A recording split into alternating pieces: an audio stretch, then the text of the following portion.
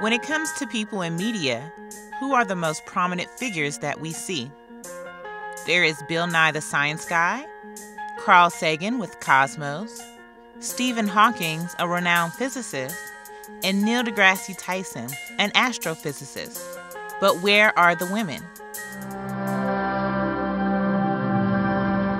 Space. Is it really the final frontier? Or are there frontiers closer to home still left to be explored? Hi, I'm Gates McFadden, better known to some of you as Dr. Beverly Crusher on the Starship Enterprise.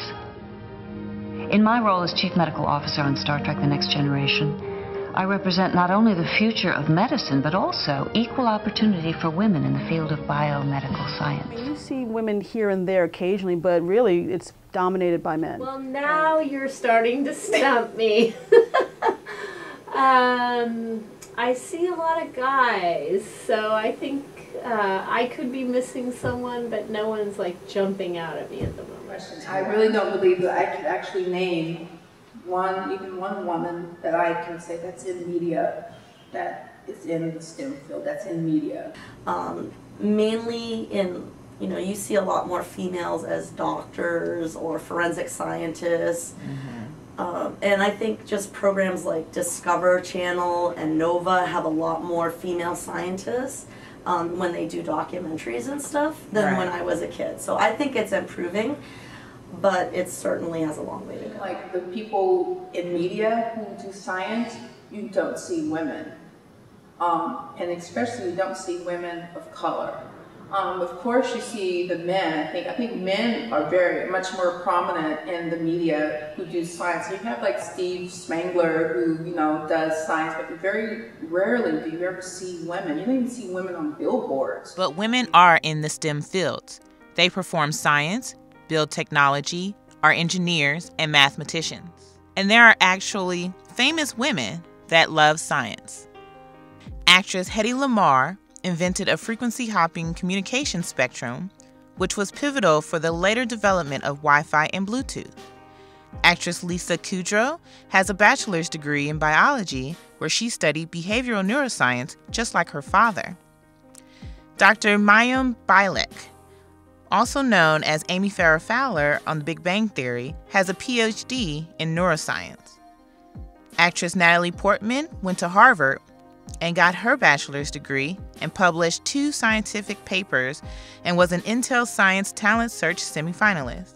And Danica McKellar has a degree in mathematics and is a best-selling author of 4 books that encourage young girls to pursue math and science. And we should all know about Madame Curie, who was the first woman to win the Nobel Prize in Physics on her work in radiation. Many women from our past have contributed to the scientific community, as well as women today. I'm a thermal engineer at SSL, which means that I make sure that the temperatures on our satellites stay at the appropriate operating temperature. Everything on the satellite wants to be at a specific temperature, or it might not work if it's out of that range. So we do analysis on the design and iterate with the designers to make sure that we're keeping the satellite happy, that it's working at its optimal temperatures. Okay, I'm an associate professor of biology here at Cal State East Bay, and I have a combination of things that I have to do. I have to teach a variety of classes, and I teach more in that area of ecology and animal behavior and so on.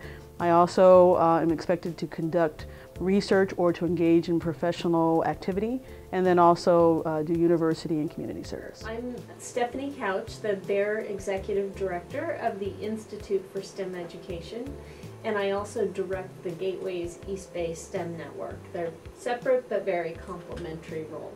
My name is Marlena Jackson, and I am a research associate at the world's leading biotech organizations.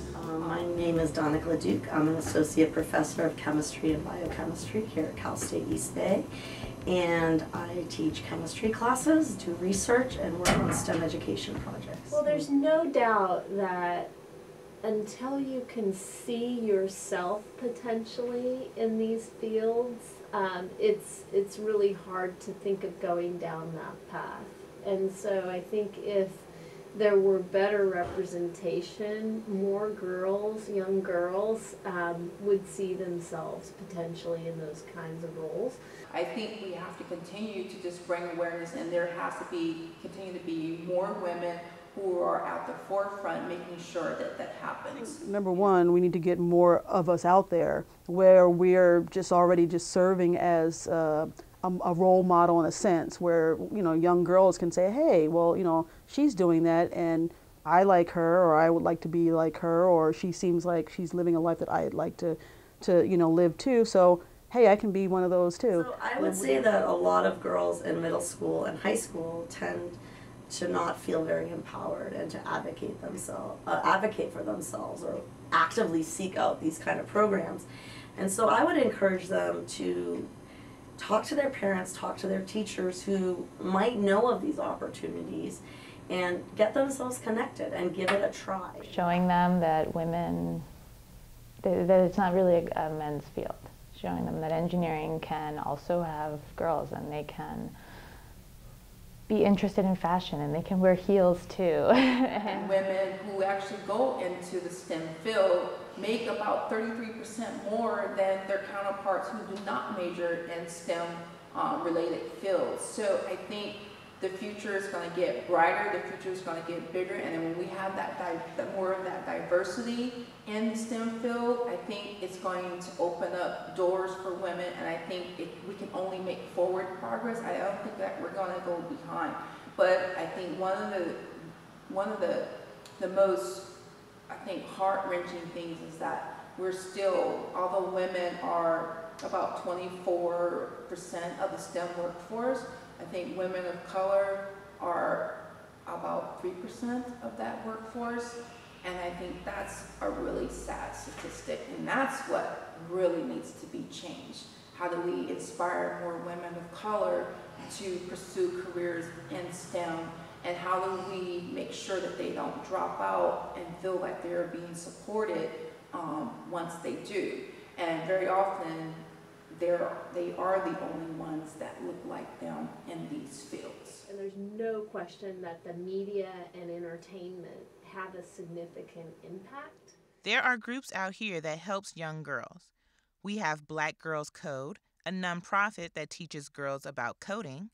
There is Next Gen Girls, another nonprofit that teaches girls about science. And even a popular Facebook page with over 10 million likes is about science and was started by a British woman named Elise Andrews. The truth about women in science is that women are already in science. It is about time the media catches up.